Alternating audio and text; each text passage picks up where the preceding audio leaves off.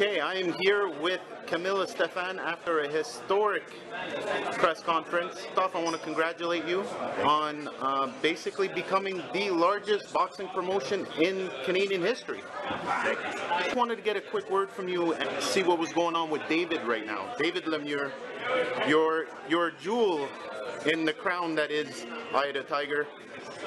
Yes. Do you have any news for him? We're hoping to finalize a fight for David very shortly. We want him to fight sometime September, October, and hopefully we'll be able to announce something very shortly. Honestly, there's nothing set in stone yet, but we have a very good idea what we're going to do. I have a fantasy fight to talk to you about.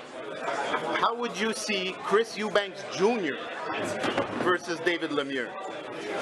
It's all about the mathematics and the financials in that fight. You know, is there an interest from Eubank? We don't know. We have not talked about that fight at all, but it's certainly one of those names that is out there that eventually, in the next coming years, we'll probably see.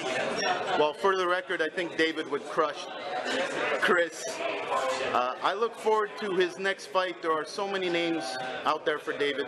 Thank you for your time. Thank you. Thank you very much.